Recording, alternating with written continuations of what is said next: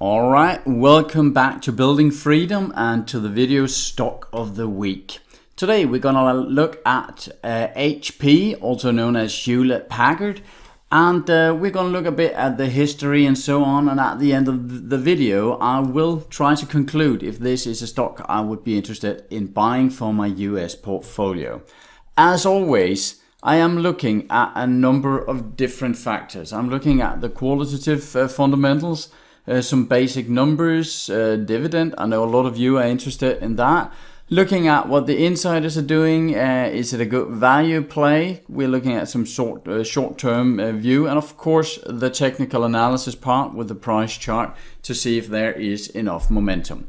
I should also mention here that I'm not a financial advisor, so the analysis you get here is not a buy or a sell recommendation. This is my own analysis for my own portfolio. You're welcome to get inspiration or ideas, but you need to make your own analysis. So the disclaimer is set. I hope that is okay with you. Very good.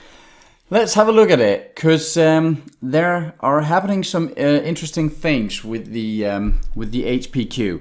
All right, just remember here, when I say HPQ, the Hewlett-Packard Incorporated here, that is because there's also an HPE, that is also a Hewlett-Packard company, but they split up in 2014-15 into one division that is heading for a large corporation, and then the Hewlett-Packard that I'm looking at today, which is mainly selling PCs and printers and tablets and so on for a more retail-oriented audience. Okay, so if you look at the price, and that is something I normally start looking at, because it can be actually the price that makes me not buy the company.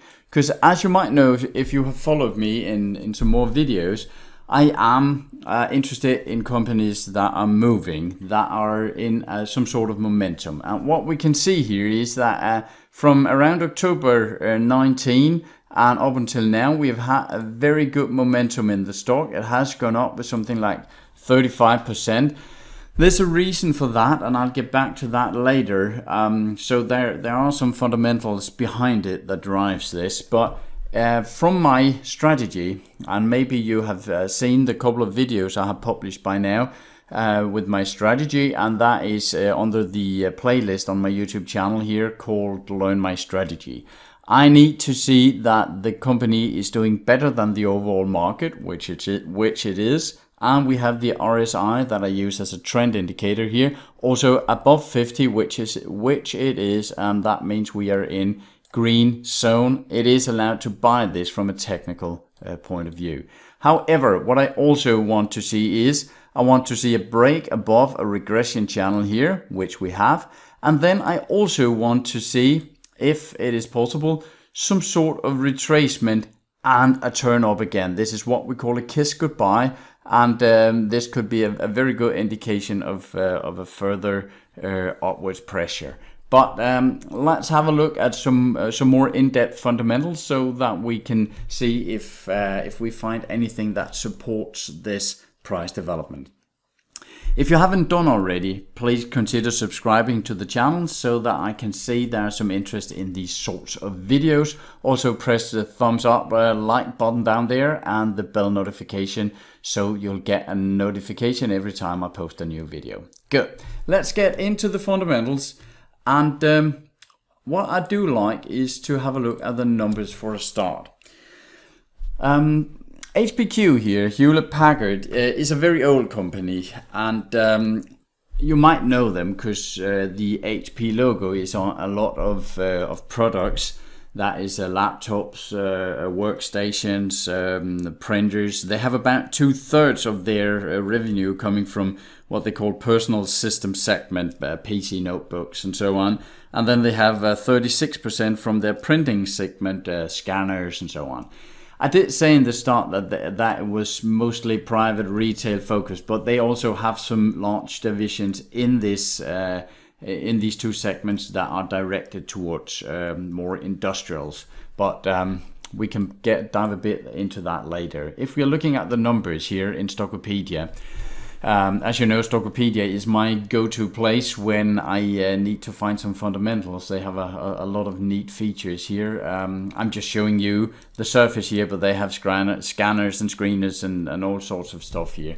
But what I do like to see is the stock rank that lies between 1 and 99. I like that to be above 70, and this is at 99, which means that it is in the absolute top of all the companies that it is compared to.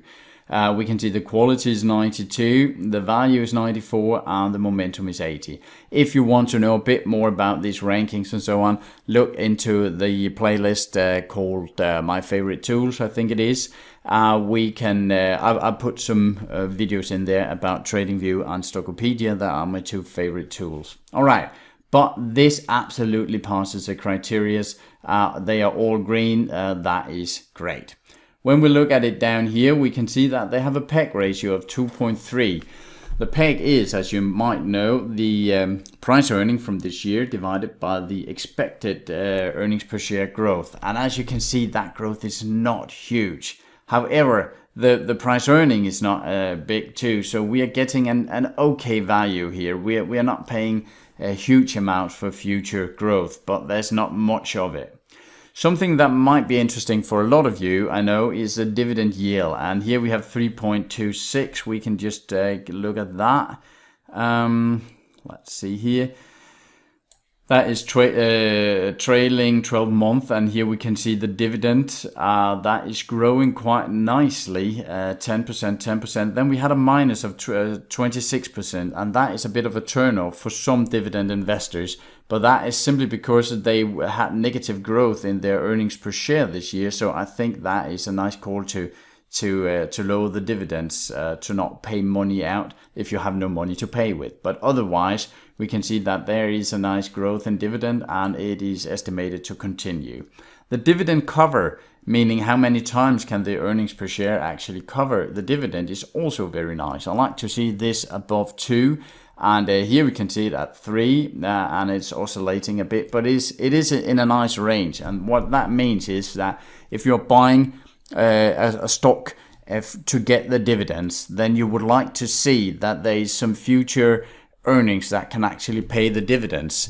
And here we can see that even though the earnings per share would drop a bit, then there would still be room to pay your dividends in many years into the future. Okay. We can see here that the EV to EBITDA, that is the enterprise value to EBITDA, that is in a very nice range. I also like to see the price sales preferably below 1, but between below 1.5 and 2 is okay. But if we have it below 1, then that is great. Price to keep, free cash flow is also great. Return on capital, that is great. Operating margins, that is quite fair as well. The earnings per share is climbing steadily. What else can we see here that interests us? The net debt has been dropping for some years and is fairly stable now. And we can also see that the interest coverage, meaning how many times their earnings can pay for their interest on the debt, they are fairly well covered here. If we are looking at sales growth, now that is just for the latest periods here. The 3-year compound annual growth rate in sales, in earnings per share, and in dividends per share is great. And we can see that the earnings per share CAGR, that means compound annual growth rate, and the dividend per share is growing at about the same range over the last 3 years, meaning that we are not seeing the dividend running faster than the earnings per share. That could lead to some trouble at some point. We can see that the analyst consensus is moving slightly upwards from about hold here 3 months ago up towards buy. So this doesn't actually look too bad, to be honest. And if you are a dividend investor, you would like to see this growing dividends that we are having here. They're not growing very quickly. We're measured in dollars, but we can see in the percentage here that that can be quite fair over a number of years. Okay, so we're not completely scared away here. It actually looks good, and Stockopedia has it in technology. We know that. It is balanced, it is a large cap, and it is what they call a super stock, and that is companies that tend to do quite well in the coming years on the stock exchange. So let's just have a look at the before we turn to the fast graphs. It has been reported, and I think they have started it, some buyback programs. One of the reasons, and I'll get into that in a second, that they're talking about that is there's a big deal going on with Xerox trying to take over Hewlett Packard here, the HPQ. And when we're looking at dividend yield, it's something I haven't talked too much about, but it can be more fair than just looking at dividend yield. Also to look at what we call the shareholder yield, and the shareholder yield is the dividend yield plus the buyback yield, you could call, meaning how many of their own stocks they're buying back. And I think they have been buying some back. I don't have the numbers right here, but actually the shareholder yield is fairly high as far as I can tell, around 8 or 9%, which is even greater, because some companies that have low dividend yields are spending the money instead of putting them out on dividends. They are actually putting them into use by buying back their own shares, which can be a fair use of money as well. So I normally just try and find the number of the dividend yield, which is great, but also the dividend yield plus the buyback yield. So that was a little detail. I'm not sure if I mentioned that before. But on the fast graphs here, as you know, we are looking at the adjusted earnings compared to price and PE ratio and so on. And we can see that over the last 15 years, the price has oscillated quite nicely around this blue PE ratio, around 7 or 8. 15 years is a bit long term, so let's just have a look at it here. Over the last 10 years, a PE ratio of 8.8, around that. Blended PE 9.85, and we are also oscillating here. We have been down for a period and now moving up. We're just zooming a bit more in on the 5-year scale, and here we can see that on the 5-year scale we are actually below the blue normal PE ratio here, and there could be some room for moving up. We can also see that the dividend is rising quite fairly, and we can see that the adjusted earnings are estimated to go up, but as we can see, it's a 1%, 5%, 0%. It is not a lot. If you want to see here in fast graphs if these numbers are reliable, they have this little features called analyst scorecard, where we can see how well the analysts have figured out the earnings the latest years here. And when it is yellow, it is somewhere between plus or minus 10% of their estimates, and they have been very good at that. In 18, the company actually had a positive difference here, yeah, but they have been quite fair. So I think we can count on the numbers for the estimates here. They are not completely wrong. What can be said here is might wonder why there has been such a big spike in adjusted earnings here, and now it is all flattening a bit out. And one of the reasons, because you can't say that HPQ here, they are in a fierce competition with all the Lenovo, the Samsung, all of these producers of this hardware.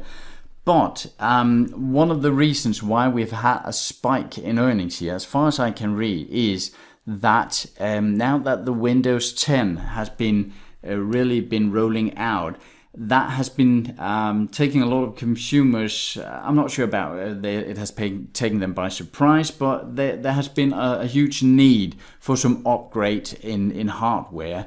And as far as I can tell from the reports from Hewlett Packard, they have seen a lot of computer shipments primarily based on this Windows 10 upgrade. But now that is pretty much implemented, and that means that the growth is getting a bit more to the level where it has actually been for a while here. Okay, but as we can see over a 5-year period, we can see that the price is below the normal PE ratio, and there is a bit of upwards potential here. We could also just have a quick look at the EBITDA per share, which I also like to look at. And the EBITDA per share, I'm trying to figure out if we can have an EBITDA per share and then see the price oscillating around that. Are they correlating? And we can see when it is getting way up too high that it has to come down eventually. And then when it's down, it can start moving up. The earnings to EBITDA here also came up. It got a bit overvalued, came down, came up, and so on. It has been struggling a bit on the price side here. But as you can see right now, we are also at the same picture we saw just a second ago. We are a bit down under here, and there might be some room for a rise. Let's just have a look. On the 10 years we are above, and on the 5 years we are a bit below. So it is not a huge potential. It's not like we're coming from complete cheap valuations here, but we can try and have a look at the forecasts. Here are the estimates, and here you can see now we are talking the price to EBITDA here. If we should move up to something like a normal range here, if it's within a year, it could be a 24% rise in price, or this is not just price. There is the capital appreciation, and it is dividends, and that is a total annual return on 24%.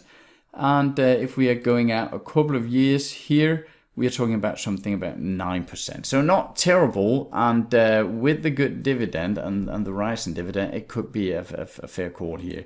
As you know, I like to see what if these estimates are not holding. We could over a couple of years have a little loss. Now if we're looking at the adjusted earnings, just to make sure we're not missing anything here. Also on the estimates, yeah, we're looking at kind of the same numbers here. Yeah, not terrible numbers. It is not a huge potential gains of several 100%, but even though we would the estimates would be missed a bit, we would actually still come out pretty much in break even. So that is kind of a little safe play I like to test out here to see what if the estimates are getting lower, and we would not be losing hugely on that. Okay, so this is also a pass, I must say. Not a huge pass, but it is a fairly valued stock. If we're looking at the SACS platform, I don't know how much you know it, but SAC has a SAC rank of 1 to 5, and as many of these companies are doing, they're trying to calculate what would have happened if you had bought companies only with SAC ranks of 1 or 2 or 5, and it is easy to see that the SAC ranks of 1 and 2 are doing way better than 4 and 5, and what they're measuring is how much the earnings are surprising and how much the different analysts are upgrading the judgment of the future for the company.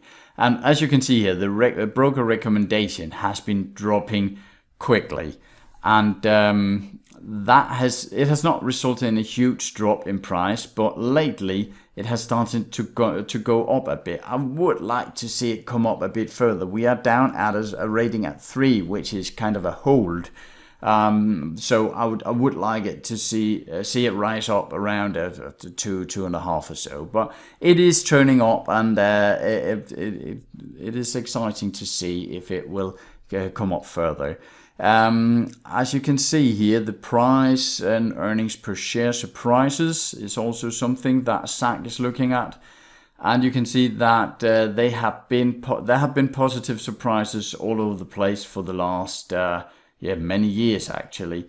So maybe not huge surprises, maybe only a 0 or 2.7 or 2.5, but positive surprises, that's what we like to see. And the pricing consensus on this chart, we can see what the analysts are saying, and this is for the 20 and 21 we are looking at, the estimated earnings per share. And that is going up, has been dropping a bit, but now for both 20 and 21, the estimates are actually starting to point up. So that is fairly okay. Also not a complete no-go here. If you're looking a bit shorter term here at the tip ranks, we can see that they have a score of 9. And again, they have done a lot of research in saying these 8, 9, and 10s are likely to outperform in the shorter term. If you're looking at what gives us this 9, we can see that the analyst rating are a hold. We can just have a look quickly at the front page here. And we can see that they are actually estimating that in a year it will be somewhere between 18 and 24. We can look at just the highest ranking analysts here. And the latest one is a buy from some guy I don't know, from Evercore, 7 days ago with a price target of 24. So the most recent of them are at 24, and then we have 2 months ago we have something about 18 or 20 or 21. But as I said, the latest is a buy at 24. That is okay. We can see that the blogger opinions is bullish. Hedge funds are buying up. Tip ranks investors are a bit negative, but the news sentiment is what I also like to see. And here comes some interesting deals here, because if you're looking at the news points here, you can see that the name Xerox is pretty much all over the place. And that is because Xerox has made an offer for HPQ. And they did that in, I think it was the autumn here, somewhere around October. And that is kind of interesting because when we're looking at the price here from October, it shot up from 17 to 22, which is the price Xerox has offered to pay. It is a cash price of 17, and then I think it is stocks for $5. I'm not completely sure here, but it is a mixed offer with some shares in Xerox and some cash. And Hewlett-Packard are simply denying this, and right now there's this fight with board members because Xerox has been buying up a lot of stocks in HPQ to take it over. So right now there's this board member fight between them. You can see Xerox holding to nominate 11 independent directors to HP board here, and there's a lot of news about this. But basically Hewlett-Packard is not interested in Xerox, even though a lot of analysts I can find say that it would actually be quite a nice match. If some of you know the name Carl Icahn, he's such a huge investor, a billionaire investor, kind of a hardballer. He's really going for the companies with all means. And as far as I can tell, he's actually both having a big stake in HPQ and in Xerox. So he's kind of playing both sides here. And when the Xerox came with a bid, as far as I can tell, both Hewlett-Packard and Xerox went up in price. And that is usually a sign of the investors saying that this could be a win-win. But I'm not completely certain here. I'm not an expert on these acquisitions. But it is exciting to follow. And there might be a chance, and that could also be a bit of a play for some people, there might be a chance that Xerox are increasing their bid to maybe 23 or 24, 25, and at some point Hewlett-Packard might accept, and well, some people are playing that. I'm normally not playing this acquisition game of bits, but it's not completely unlikely that Xerox could increase their bid. So all in all, here we are having some very good signs. If you're looking at the Guru focus, as you know, I do like to see they're coming up with kind of the same picture here: the financial strength, the profitability, and the valuation. It all looks quite fair. But what I do like to see is the warning signs, and are there some severe warning signs, and they can see that the margins are dropping a bit. 5-year decline, long-term decline, but I've actually found some more recent numbers, because here we're looking at the long-term margins are declining, but when we're looking at the recent numbers, they have actually got a bit together and the margins have started to go up again, so they're making more money as far as I can tell on the revenue. So not terrible either. All right, I think I have said that quite a lot of times now, that it is not terrible, and it isn't. However, is it a stock I would like to buy?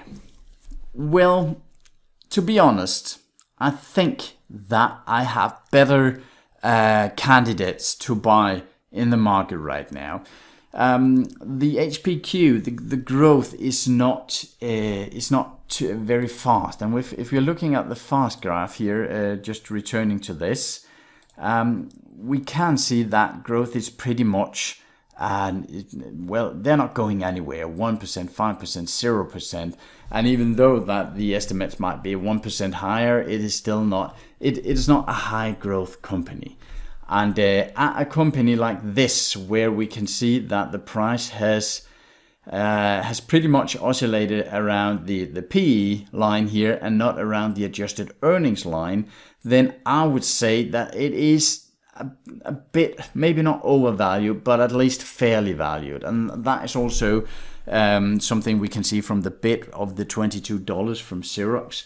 So I wouldn't say that there is a huge potential. There might be 5 or 10% per year when you combine the price, the increase in price and the dividends. So there might be a little upside, but it's not something where I can see an upside of 20 or 30% per year. And that's kind of the upside I like to see, because if we have an upside of 20 or 30 or 50% per year, and we have a momentum stock starting to go up, then it is a sign to me that many of the big funds, the big investors, they have got their eye on some hidden value, and they have really started to buying up. And what I see right now, of course, is a price that is going up, no doubt about that. But I also see that it is mainly because of the $22 offer from Xerox. I'm not really seeing this price going hugely up from here. It can go up and we get the good dividends.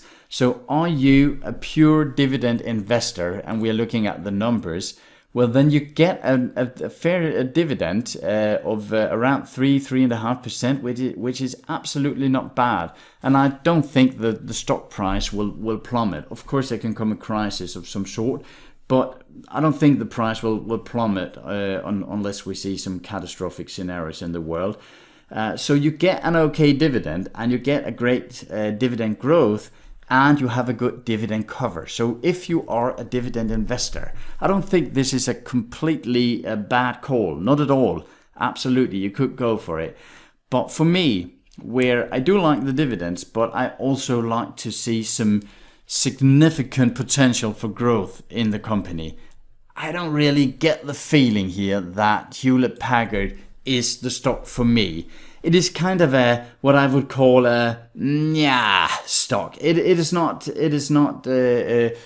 completely bad, but it's not something that in my 5-chair challenge or 20-chair challenge or whatever it is for my portfolio, it is not something where I would take some of the good stocks I have in now that are in good trends and replace them with Hewlett-Packard. That is my judgment of the company right now. You, of course, are welcome to have a completely other opinion, and if you have, you're welcome to write it underneath the video here, and I would be glad to get into a discussion, because there might be things I have overlooked in the company. But I think I have been pretty far around the company, and I haven't really seen anything that turns me on and say I must own this stock right now. Not at all. Okay, so if you have it out there, if you have it in your portfolio, well, if I had it in my portfolio, I'm not sure I would sell it right now. I would like to see if Xerox came with another offer, but honestly, it's a no-go. It's not coming into my portfolio right now.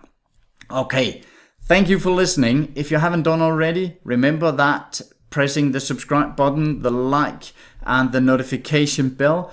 And I think that's about it for now. I hope you will have the most wonderful weekend. Take care of your money out there, and I'll talk to you again soon. Bye for now.